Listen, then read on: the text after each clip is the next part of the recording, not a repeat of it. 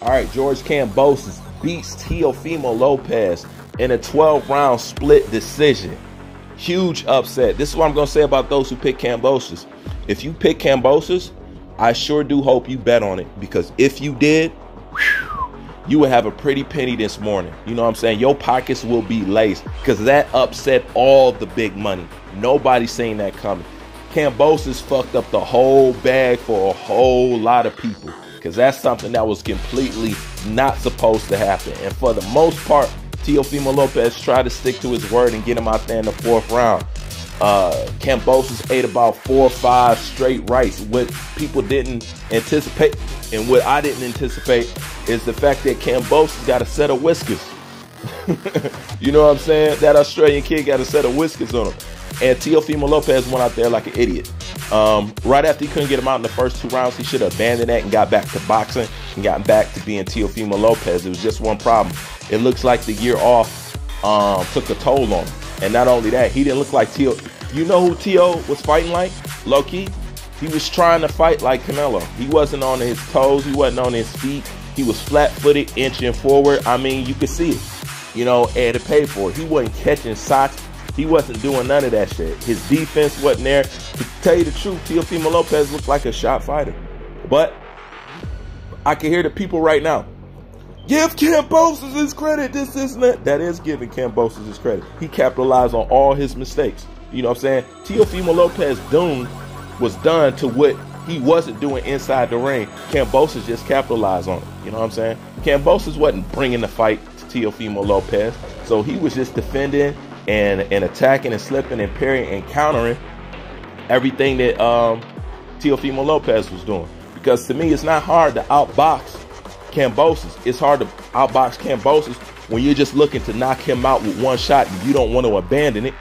You know what I'm saying? He was determined to knock Kambosos out dramatically, you know, and the stakes was up there for him to do it. But right after he seen he couldn't do it, he should have just went back to boxing. You know what I'm saying? But I don't know if he could, because he didn't look nothing like himself even when he was supposed to box. Or maybe he was so emotional that, you know, he couldn't get his head straight on the shit, you know, because a lot of shit that he was doing, it just didn't look like him at the end of the day. But nonetheless, he lost. And right after that loss, he made a bad situation worse by going up and saying he won after that. You know what I'm saying?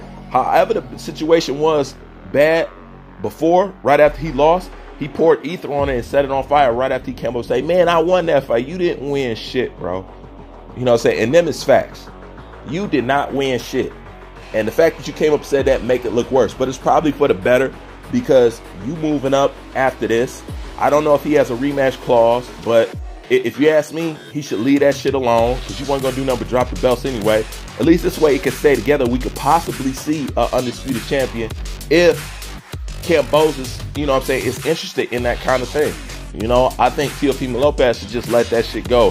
Regroup, refine your sitter, do Tai Chi, meditate, because something's going on with you. You could tell in a damn build-up, like your interviews was kind of weird and your energy was off. You seemed, I don't know, something, it was just something real strange about the way he was acting.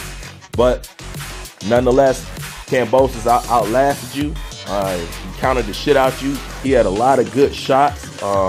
A lot of shots that I didn't see him getting hit with. But nonetheless, he wasn't thinking. So that's just the way it is. All right, to my 9-year-old elementary boxing fans, you said that you said people who pick Kambosos really don't know shit about boxing. What do you think about now? I still stand by that, because not all of you, most of you guys who pick Kambosos, it wasn't based off anything educated and grounded in boxing. That's just your wishing for somebody to win, or hoping. You're gambling. So just because you pick in the air and it happens to be correct, it don't mean that you didn't know shit. Because because anybody that knows boxing, all the boxers, the commentators, everybody building up to fight, nobody gave this kid a chance just based off what Teofimo Lopez is known to do and the style that Kambosos had. That style was beatable for Teofimo Lopez. Just Teofimo Lopez looked like hot shit at the end of the day. You know what I'm saying? So you guys want me to give you some credit for that. I'm not giving you credit for shit. Sorry, at the end of the day. I'll just be wrong on this one. You know what I'm saying? Period. The other thing, the bias. because I picked somebody to win, why are you guys so sensitive about who you think I like or not? You know what I'm saying? I put the kid on Duck Chronicles. What more biased talk do y'all need to talk at the end of the fucking day?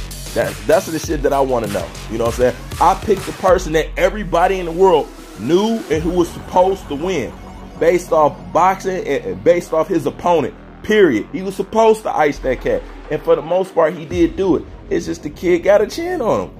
You know what I'm saying? He should have went to plan B or C after that. He didn't do it. He wanted to be hard-headed and stick his head further down the hole, and that's what the fuck he got. And he deserved that at the end of the day, and maybe he needed, because the kid needs some soul searching or some shit like that. You know what I'm saying? Straight up. So where do we go from here? I don't know. But I think Teofimo Lopez should leave it alone. If you want to go to 140, just go ahead and go 140. You want to go do nothing but drop the belts anyway, so maybe it's the best thing for you.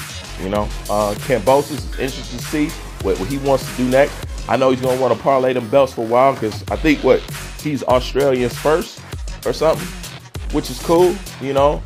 But I would like to see what goes on next. Oh, the other part is the real highlight of the fight is Ogava versus, what's that South African guy name? Man, to me, that was I mean, don't get me wrong, the Teofimo Lopez Kambosos fight, that was cool. But that fight, man, that fight was hella interesting and a little bit dangerous, because I thought South African guy was going to get murked hard. That Japanese guy, Ogava, I can't wait to see what he do next, because he looked like a certified problem. Certified problem. But nonetheless, it was a pretty decent card, just based off truly those two fights alone. Ford did good too. So you know what? It was a good card for the zone. As far as Teofimo Lopez go, I don't know. Put him on the rising glove. See what he do next. You know what I'm saying? Can you bounce back? Do you got a rematch clause? Do you even want a rematch? You want to go to 140? And if you do want to go to 140, you can't go to 140 looking like that, bro. Because that version of Teofimo Lopez, Devin Haney would have whooped your natural ass. That version of Teofimo Lopez, Josh Taylor would have whooped your natural ass. You know, so he got to regroup, get it together. Even if that's if he can't get it together. I don't know what's going on in his personal life. Maybe he needs some more coaching. Maybe he needs to get outside somebody besides his father. I know his father was trying to do in the corner. He was talking to him calm, trying to bring him down. Hopefully he get back to boxing. But his dad should have kept it real with him. Like, dude, you behind. He on the verge of winning. Blase split. But then again, if he did that, he probably went right back to head hunting. And he just set himself up from jump. Right after he couldn't get him out there in the first round, and right after he seen him eat all these rights, he has to be like, okay, all right, I got to break this guy down, then knock him out, because some straight shot just ain't going to do it. You know what I'm saying? It was a foolish move at the end of the day. It was just real dumb, you know, and he paid for it at the end of the day. So shouts out to Kambosos being the first Australia, I can't say undisputed. And that's another thing. Even Teofimo Lopez talks shit about Showtime and this and not announcing him undisputed. I watched the whole DAZN thing and everything DAZN did on the whole fight. DAZN, none of the announcers never once called Teofimo Lopez undisputed. You know, so if you're going to be mad at Showtime, I think you probably need to be mad at DAZN too, because I watched and I waited and I was listening. Not one time did they call Teofimo Lopez undisputed. So hopefully maybe now we can see something like that if Kambosos is up to it. But that's all I got for now. A pretty good night of boxing. I'll catch y'all a few hours later. I'm out.